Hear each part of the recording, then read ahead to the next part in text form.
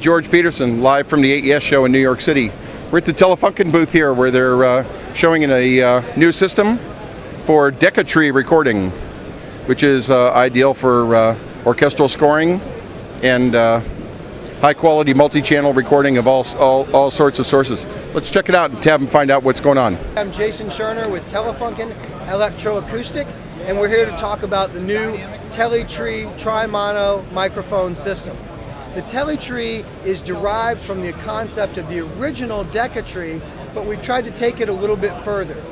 What we've done is we've used the same key elements: a small diaphragm, omni, sub-miniature tube condenser microphone based on an extremely high quality transformer. We've used the ELAM 260 microphone because it has interchangeable capsules, and the omni capsule that's already part of the system is ideal for this application. We realized that there was a huge need to fill content in scoring music for film because of the expansion of the film industry in every direction, with Netflix and multiple HBOs and Cinemaxes and everything that's streaming to your phone while you're waiting for your plane at the gate. So the tri-mono system addresses that need. It has a 3-channel tri-mono proprietary power supply with the XLR outputs on front and back for convenience. Now, the microphones themselves, as I said, have the key elements of the original Decca tree concept, including these spheres that are part of the capsule assembly. Now, the idea with the M50 was that the sphere would put certain frequencies back in that were lost at distance in that style of recording. And that concept works great.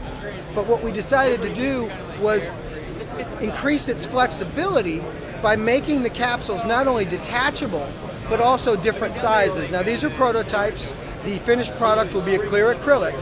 But if you're in a situation where you're close enough that you don't have to put those frequencies back in, and you don't want to create an unwanted bump, you go without any sphere at all.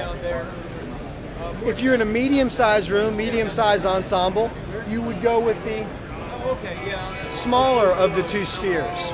And if you happen to be scoring a huge symphony for the next major blockbuster, great big sound stage, you would go with the full-size sphere, and therefore putting back the frequencies that are lost, giving you a nice even representation of your entire environment. Now, we love the flexibility that the spheres provide, but it's also the simplicity of certain distances work well with certain sizes, which will be part of the recommended usage portion of our explanation on this product. But also the same thing is true with the ratios of the triangle that's created with the Teletree.